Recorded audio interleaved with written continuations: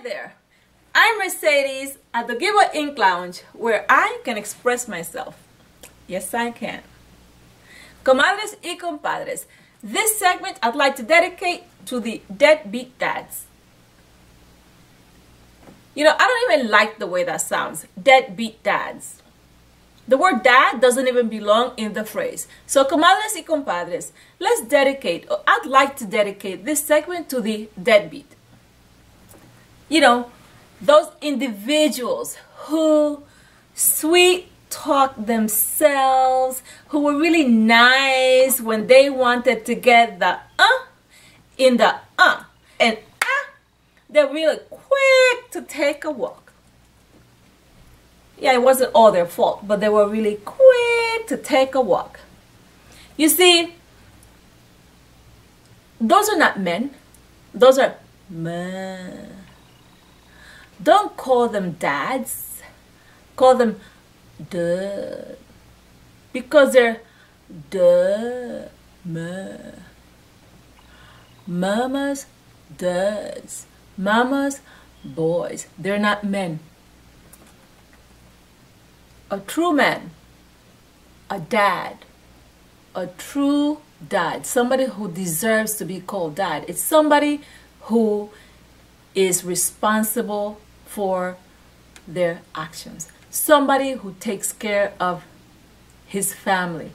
Somebody who is supportive. That is a true man. But a deadbeat,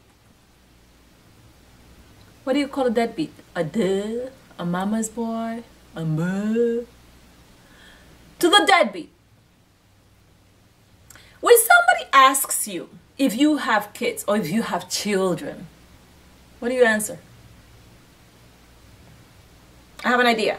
When someone asks you if you have kids, I would probably recommend that you change the subject quick, because to have kids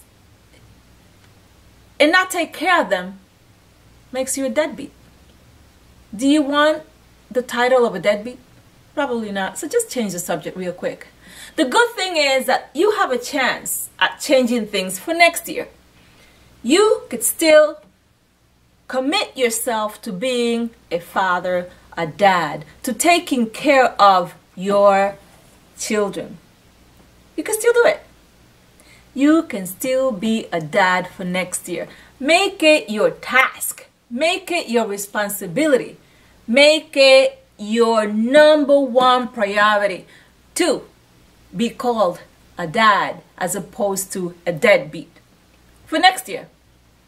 Comadres y compadres, if this message applies to somebody who you know, all you have to do is share it. Send it to them. And remember, I'm Mercedes, and I appreciate that you guys have checked me out. Like me.